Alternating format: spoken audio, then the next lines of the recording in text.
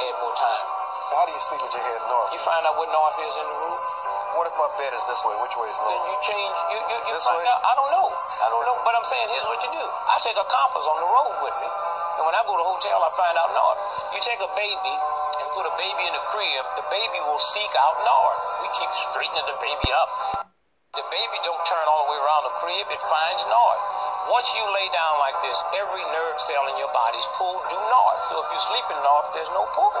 Just like it pulls a compass, it pulls every nerve cell in your body. Sleep